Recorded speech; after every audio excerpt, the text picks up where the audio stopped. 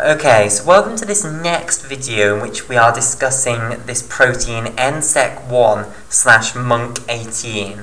Okay, right, so I have spent the previous video reminding you of the structure of these trans-core snare complexes, which dock the synaptic vesicles at the plasma membrane.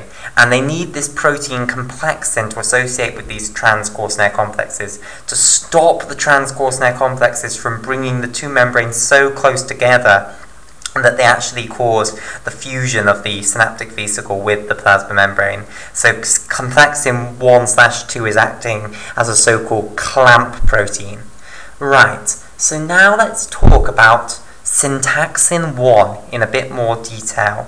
Now I've drawn syntaxin 1's structure very simply here, but actually what we need to do is make it bigger. So if this is our syntaxin 1 protein, what I've actually drawn is I've drawn this membrane spanning region down here, and I've drawn what's known as the snare motif. So this alpha helix, which interacts with the other snare proteins to form the core snare complex, this is what's known as the snare motif. Okay, so this is the snare motif.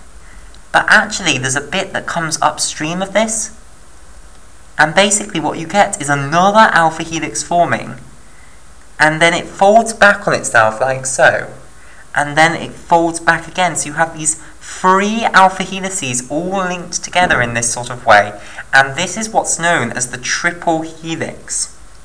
Okay, so this is the triple helix of the syntaxin 1 protein.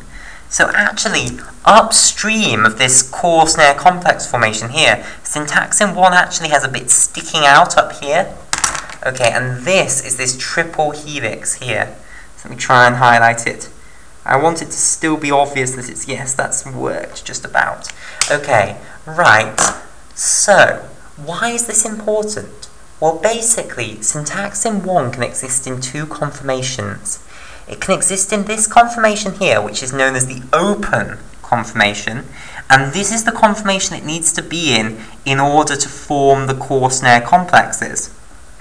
Okay, so this is the open conformation. So in order to interact with the other snare proteins, SNAP25 and synaptobrevin or VAMP2, okay, it needs to be in this open conformation. However, what it can do is it can also adopt another conformation, cunningly called the closed conformation.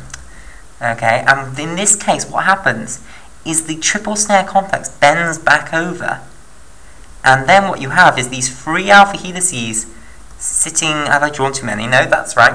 These three alpha helices sitting alongside the snare motif. And remember, the snare motif was an alpha helix, and now it's got these other three alpha helices sitting around it too. And this basically mimics the other snare proteins. It mimics these other three alpha helices which were provided by the synaptobrevin 2/VAMP2 and the SNAP25. So this is the closed conformation. Okay, right. Now, basically we're now going to discuss a protein known as Nsec1 or munc18. Because Nsec1 and munc18 are going to be very, very important in binding to this closed conformation and stabilizing it, basically. And what Nsec1/munc18 seems to be involved in is trying to help you make syntaxin 1 without forming these snare complexes. So let me explain to you the problem. So, basically, if we draw the nucleus of the neuron here. So this is the nucleus of the neuron. Then around the nucleus you have the rough endoplasmic reticulum, where proteins are going to be made. Then along from that you have the Golgi apparatus here. So let's draw the Golgi apparatus, and the Golgi apparatus is this organelle consisting of these squashed cisternae, which are basically just like pancakes. They're basically vesicles which have been flattened and then stacked on top of one another, and you usually have about 7 of these cisternae, like so. So this is the Golgi apparatus. Golgi apparatus. Okay, and this here is the endoplasmic reticulum, specifically the rough endoplasmic reticulum. So we might put a little R down there, and I'll write its name out in full, why not? Rough endoplasmic reticulum. Endoplasmic reticulum. Right, okay, so let me explain to you the problem. When we are making these proteins, when we're making these snare proteins, what we're going to get is we're going to make, let's say, synaptobrevin 2 here, so this is VAMP2 here, okay? We're going to make syntaxin 1 as well, and then we're going to make Snap25, and they're all going to be in here together, basically.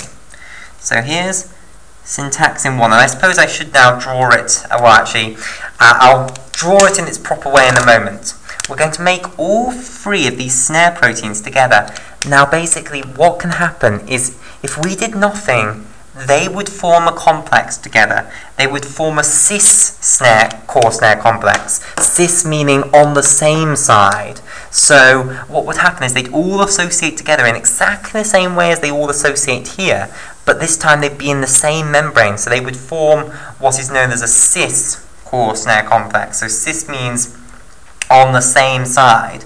So all of the snare proteins in this cis, oops, I've missed the word core out, core snare complex, would be on the same membrane. Okay, so they'd fuse together, well, they'd form this core snare complex, and basically what would then happen, because we need these two proteins to go to the plasma membrane, and we need this protein to end up in the synaptic vesicles.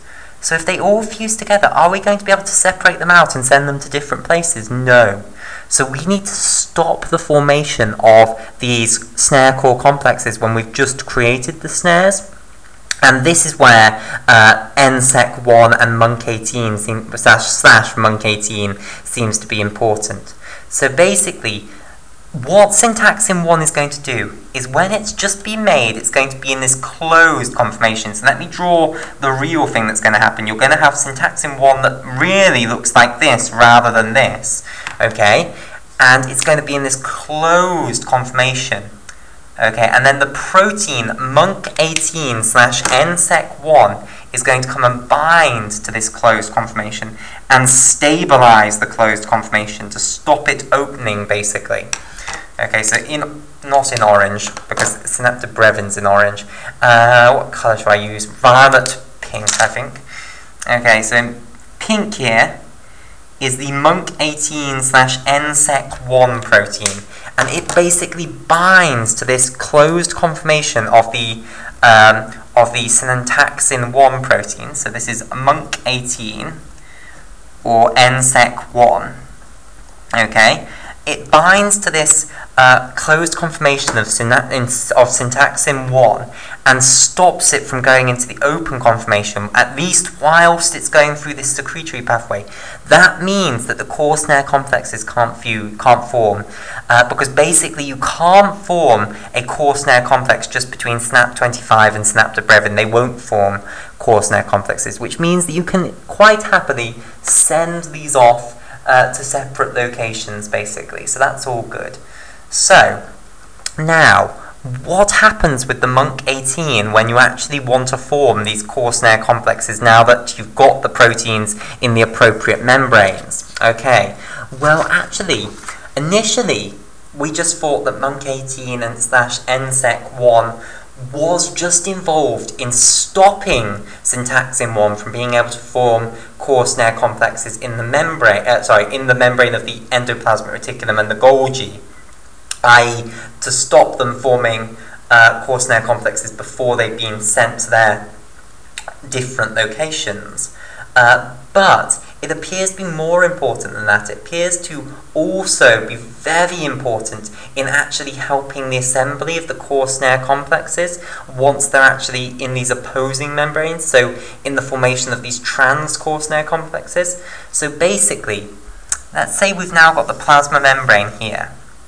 Okay, so initially what happens is you've got Snap25 here, okay, and you've got syntaxin 1 here, okay.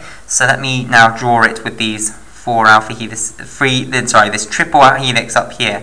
Now, so basically, munc18 is still, in fact, let me draw a picture in between this. So forget this one for now. Let's say we've arrived at the plasma membrane. Okay, here is our syntaxin-1 protein here, with its triple alpha helix folded back against its snare motif here, and still with the munc18 protein, or Nsec1 protein surrounding it. So this is Nsec1 / munc18 bound to the closed conformation of syntaxin-1 there. Okay, so this is what's happened so far. You've got your Nsec1, munc18, and syntaxin-1 to the plasma membrane. Now, what munc18 seems to be able to do? In fact, can we just agree on one name? Let's go for Nsec1 rather than munc18. I think Nsec1 is generally more used than munc18. Okay, so what Nsec1 now allows is it allows the conformation of this syntaxin-1 now to change, and it allows it to form a complex with the SNAP25. And now what will happen is the munc18 will just be bound to this triple helix bit up here, okay? So what's happened is the triple helix has unfolded away from the snare motif here, and now the snare motif here is interacting with the SNAP25 snare motifs, the alpha helixes of SNAP25 here. Okay, so let me outline this. This is the snare motif of the syntaxin-1. Here is that same snare motif. No longer is the triple helix up here folded back against the snare motif. So it's now in the open conformation, basically. And the munc18, or, sorry, I've forgotten my own notation. So Nsec1 is still bound to the syntaxin-1, but only to this triple helix up here, basically. So here is Nsec1. Okay, here's the open conformation of syntaxin-1, and now it's bound to SNAP25. And now, once the SNAP25 and the syntaxin-1 have formed a complex, then the synaptobrevin can come along on its synaptic vesicle and form the trans-core snare complex. And munc18 seems to be really important in the formation of these trans-core snare complexes between the snare proteins. More important than we ever could have thought, because if you make a knockout mouse, if you take a mouse and you knock out munc18, then you get absolutely no exocytosis of neurotransmitter whatsoever. Now, if you compare that, for instance, to like knocking out complexin, complexin produces a drop in exocytosis of neurotransmitter, but it doesn't completely abolish it, whereas munc18 or Nsec1, whatever you want to call it, if you knock it out, you get no neurotransmitter release, and so these animals die quickly after birth. So it's a powerful protein that's very, very important in the formation, we think, of core snare complexes. And we don't think the core snare complexes will form unless munc18 is basically bound to the triple helix of syntaxin-1.